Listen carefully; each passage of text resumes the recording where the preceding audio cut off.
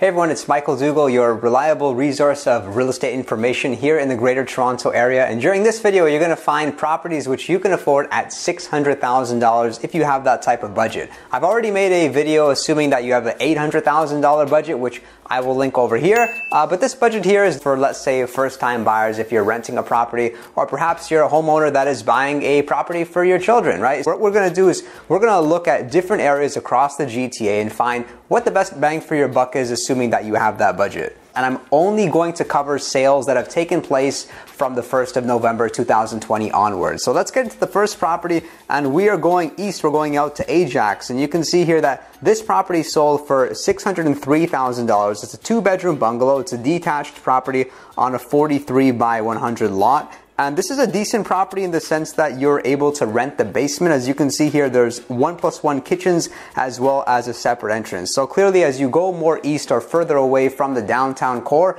properties do go ahead and get more affordable. Here's the second property. We're looking at the Yonge and Finch area of North York. And this is a 2-bedroom, 2-washroom property that sold for as well as $605,000. It was on the market for 3 weeks, and it does actually include a parking space just between 800 and 900 square feet with condo fees of $520. Next property here, we're going to take a look at Scarborough. And if you're wondering, can you afford a property in Scarborough that is not a condo? This will answer your question because we're looking at almost like a teardown. It's a 2-bedroom and 1-washroom bungalow on a 24 by 150 foot lot. Although this is a decent area of Scarborough, we're looking at Kennedy, slightly north of Kingston Road. And you can see here, there's no garage. The pictures don't look decent. This is more like a renovator's type of home or a building lot. Next property, we're looking at downtown. We're going to Liberty Village, and this is 51 East Liberty Street. The property sold for $595,000 on November the 2nd, 2020. It's between 600 and 700 square feet. Maintenance fees about $444, and this condo does include a parking space as well as a locker. Next, we are going out east back to Pickering, and this is a property which features 2 bedrooms, 3 washrooms, sold on November the 9th, 2020 for $595,000.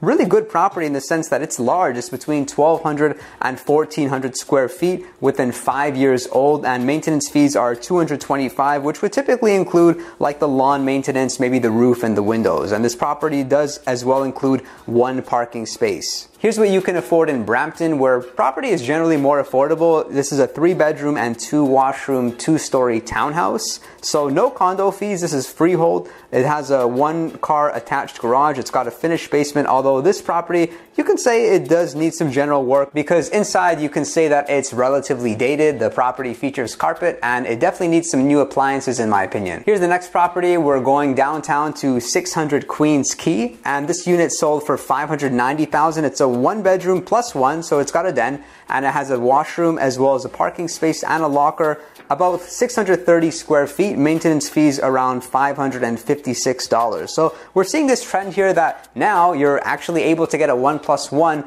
or even a 2-bedroom for that $600,000, whereas pre-COVID, when condo prices were a lot higher, this particular unit would be more likely to sell somewhere between $650,000 to $700,000. Here's our next property. This sold November the 4th, 2020 for $600,000 on the dot after being on the market for 56 days. It's at 33 Cox Boulevard in Markham, just in the area of Warden and Highway 7. So this is between 1,000 to 1,200 square feet. Maintenance fees are about $780. It's got 1 parking space, and it as well has its own locker. However, this unit, you can make the argument that it does perhaps need some updating as well, because it's got older appliances and laminate style floors. So as you can see, based on the trend here, it's almost like the further you go from the downtown core, the more property you're able to afford. Like you're able to get more space. Sometimes you're able to actually get a freehold property, meaning a property that doesn't have maintenance fees. So your traditional detached home, your semi-detached, or perhaps your townhouse. Do keep in mind though, although as you get outside of Toronto and let's say York region or Durham region or Peel, sure, their properties are of less value, but at the same time, there's not a lot of condo buildings in most cases. Like if you go to Vaughan,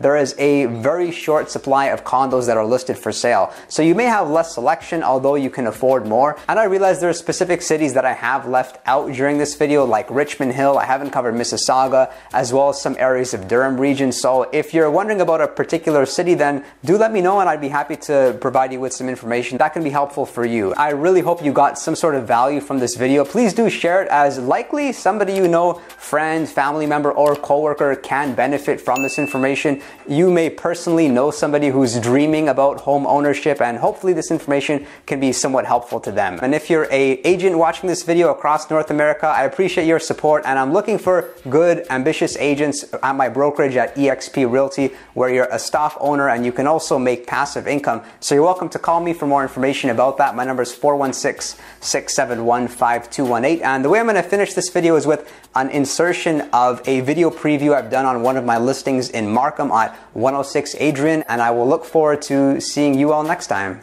Introduce you to my newest listing. We're here at 106 Adrian Crescent in one of the best areas in Markham. This is a very rare opportunity. 4 generously sized bedrooms, 4 washrooms, and as well, the home has its own basement apartment. There's a separate entrance, kitchen, as well as 2 bedrooms in the basement. So this is an ideal home if you're looking to live